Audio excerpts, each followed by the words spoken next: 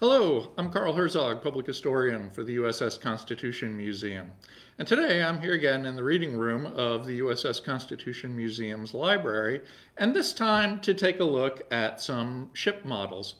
We love ship models here at the USS Constitution Museum. We have a number of them in our collection. And as you can imagine, most of those are models of USS Constitution.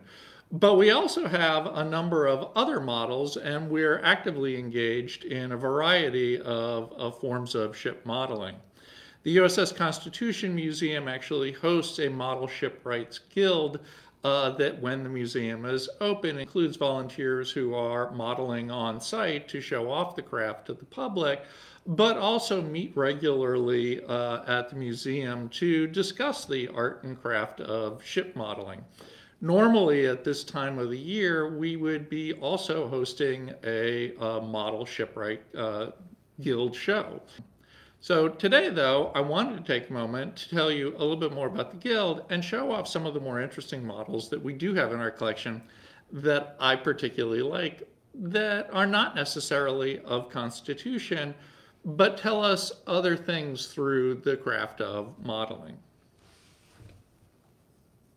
So the first one I want to take a look at is a model of a variation of a Mediterranean xebec. See if I can get that in here. Here we go. This model was built by a member of the Model Shipwright Guild, Frank Clements, who sadly has passed away.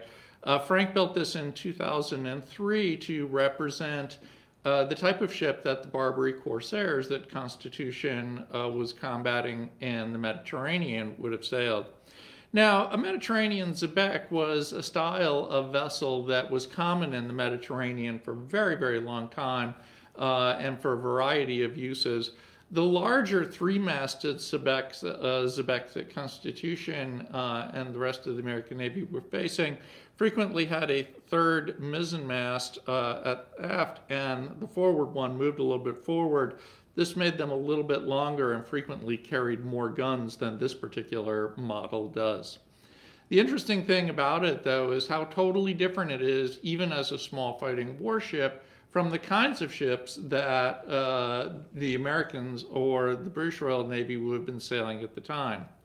The lateen rig is a very old sailing rig design, but it remains incredibly popular even today in large parts of the world because it's relatively efficient and pretty easy to construct.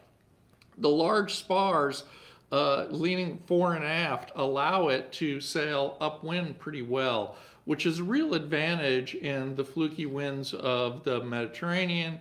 This is also a common vessel in the Arabian Sea, parts of the Indian Ocean as well.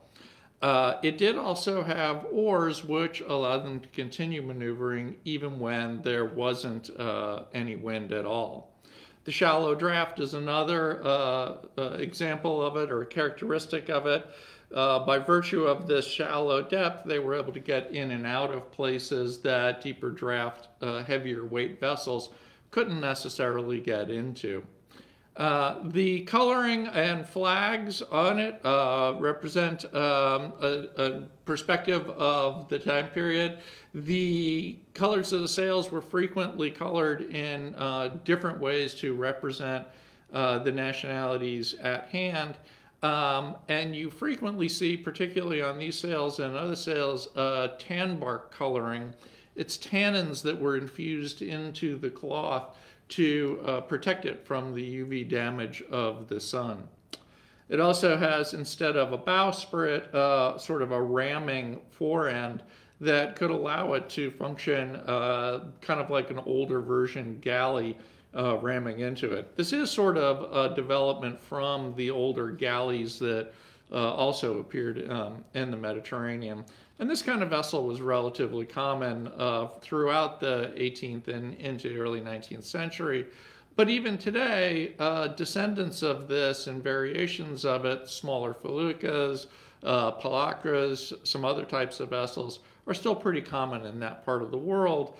Not so much as warships at this point under sail, but still as people transportation and cargo transportation. It's really cool, colorful, and begins to give you a sense of everything that would have to go into model making and model building if you've never done it before. The detail's pretty exquisite. And Frank the builder was always fond of saying how much he enjoyed doing all of the detailed rigging work on models like this. The second one that I wanted to take a look at today is totally different, and this is a model of an anchor hoy. And I'm sorry I can't show this up in more detail with a zoom lens, but hopefully you'll be able to see this. This vessel is a uniquely specialized design that was created by William Dowdy, who was a constructor at one of the Navy yards. And it was part of a series of efforts to design specialized vessels that were going to be needed by the Navy yards following the War of 1812. The anchor hoy was designed and built around 1818 and did see service in the Boston Navy Yard. This particular model of one was built by Albert Bevins in 1979, and in 1997 he donated it to the museum. What I love about this model is that it gives us a window into the problem solving that was necessary as navies were developing and naval shipyards were developing. The anchor hoy was designed to do just that, to handle anchors and other heavy gear around the shipyard harbor. It's symmetrical in shape, and it can actually be reversed completely without having to turn around. It could sail in either direction. The large davit on one end was designed to lift up heavy anchors that may have dropped down into the harbor, or to set other mooring anchors, do other kinds of work around the harbor. By virtue of being able to swap the davit and the rudder on the other end to opposite sides, it didn't even have to turn completely around with a heavy load. It could just sail off in the other direction. As part of that symmetrical design, it also has two capstans, one at either end, allowing it to again work either end of the vessel. And the davit itself fit into a well that was built into the deck, and again had a duplicate well on the stern that the entire thing could switch across to. It had a single gaff-rigged sail, the gaff-rig being sort of a development and advancement over more common lateen sails that had been used by Americans, Europeans earlier on. It was easier to set, didn't require as much effort to tack, and in this case, with a forward jib, could provide the balance and power that was needed to haul an anchor that, in this case, in this particular scale, would have been about 2,500 pounds. I think it's another great example of what we get out of ship model building and model making. The opportunity to kind of find something so unique and then dive into it and learn the details of it by building a replica of it like this is just endless fun. From the model makers that I meet and talk to at our guild all the time, one of the thrills in this hobby for them is doing the research, discovering this new subject matter, new vessels that they want to create models of. But then during the process of constructing them, one of the other challenges is always figuring out how to duplicate those parts of the vessel in such tiny scale. In this particular case, and although I don't know that you might be able to see it in detail here, this one includes the anchor rod coiled up on the deck and connected to the buoy that would have been attached to that anchor in the harbor so that it could be found and hauled up later on. This is a great model. Really fun.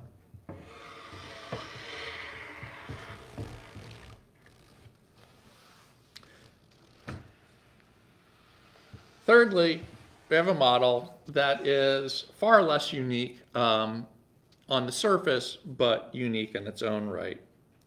This is a plastic kit-built model of USS Constitution in 1/196 scale, and the model kit was made by the Revell Model Company.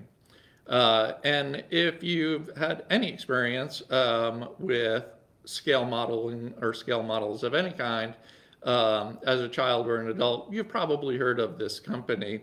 They, through the 1900s, made millions of model kits of everything from ships to automobiles to airplanes to military vessels and vehicles, spacecraft, and even science fiction kind of spacecraft and other subject matter. They make several different scale kits of USS Constitution. And certainly as a kid, I built a lot of Revell models, including probably this one. Certainly I know I worked on the larger version of their Constitution one. Now, given that probably hundreds of thousands, if not honestly millions of copies of this kit have been sold over the last 50 years or more years, why would we have one accessioned in our collection? This particular version of this Revell model is one that was actually assembled by the professional team at the Revell company and then presented by Revell to Commander Tyrone Martin, who was the captain of USS Constitution from 1974 to 1978, and as such was in command of Constitution during a lot of the 1976 bicentennial celebrations that went on. Commander Martin gave the model to USS Constitution Museum in 1989. I love the idea that this model represents in terms of the accessibility of model making as a hobby. I certainly built tons of Revell plastic models and was part of their master modeler club as a kid. But it was also an introduction for thousands of modelers into sort of the nature of parts and pieces and assembling them, and served as a gateway to more detailed and sophisticated modeling in wood or other medium, including even paper, that members of our guild participate in. So to that end, I think it's significant in just a lot of really great ways, and we're very proud to have it here at the USS Constitution Museum. These are three unique but relatively small models that I could bring out to show you today. This one, by the way, is available, sold with sails, available to the kit, but a lot of people would build it without the sails because it's an opportunity to show off the various detailed rigging. And the larger versions of these models could present more detailed views into the inside of the ship as well, too. The values of ship model making as a hobby are certainly pretty self-explanatory. If you like sort of engineering, designing, problem solving, it's fun to be able to figure out how to put these pieces together. And then the crafting, if you're doing that in wood, requires some relatively small amount of small woodworking tools, and allows you the opportunity to build in that scale. Or if you're doing it in plastic, even if it comes as a kit, the opportunities to sort of amend that kit and adjust it and shape it to your own liking are there too. But the other values that model making have had for naval architects, ship designers, navies, and shipwrights over the centuries is that it's an opportunity to see the form of the ship in small scale as it's being designed and built. And to that end, the British Admiralty in particular, and other navies as well, would build very, very detailed scale models of the ships that they were intending to construct in real life. In fact, for a number of those Admiralty models belonging to the British, they were completely sealed up with the decks covered over. There was no way to open it up and look inside. And so they were largely hidden from view from the 1700s until around the 1990s, when the creation of fiber optic cameras allowed researchers to sneak inside, slip a camera on the end of a threaded sort of fiber optic line into the insides of these models, and discover that despite the fact that the model in its completed state was completely sealed up, that the interior details had been excruciatingly constructed down to the specifics of panels, even on the doors of cabins. That attention to detail, even though it would go completely covered up, was part of the craft and intent of building those models. Half hulls, carved out depictions of just the hull itself, is another form of modeling that allowed designers and architects to get a sense and understanding of how the water would flow past the hull, how effective and efficient it might be in the water, and then also to serve as a template for beginning to assemble the ship. Most wooden ships were made from frames and then planking over the frames in one fashion or another. And a lot of ship model making is done exactly that way. Tiny individual planks are cut and then either glued or fastened with metal fasteners or wooden fasteners, even depending on the scale, over the carved wooden frames. This attention to detail, too, is part of the challenge in shaping as a woodworking project of it, but it also provides an insight into the nature and requirements that would have gone into building a ship like that in real life as well. If you're interested in learning more about ship model making and model shipbuilding, you can find a lot of information on our Modelers Resources page of the USS Constitution Museum website. It includes a lot of detailed plans and information about building a variety of kinds of models of USS Constitution. And also on that site is a link to the USS Constitution Model Shipwrights Guild's website.